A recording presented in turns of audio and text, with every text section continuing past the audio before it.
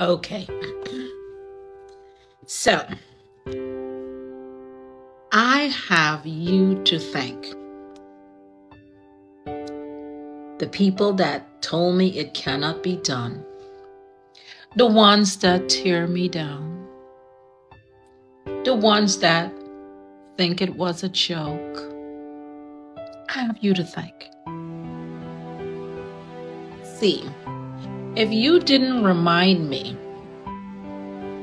that I'm wasting the time God has given me, if you didn't remind me that I have put myself among people I know is not good for me, hell, if you didn't remind me of how blessed I am, I possibly would not have gotten off my little rumper and start doing something with the time God has blessed me with. So, if my book sells, if my motivational t-shirt or whatever is on my website, Ask Me Foundation or AskMe2020.org, takes off, or if my words and my video inspire someone or save a life,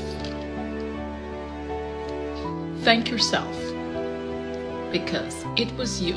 It was you. It was you tearing me down. It was you thinking it was a joke.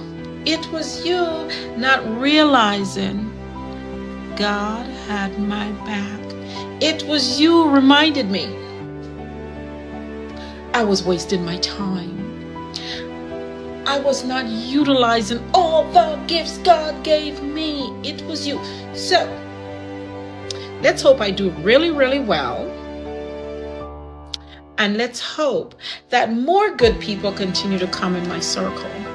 Again says, thank God for haters, or people that will take someone like a good person and try to twist them and tear their life apart for the purpose of, I don't like good, decent people. So, thank you. I'm going to keep working. I'm going to keep pushing. And let's see what's next.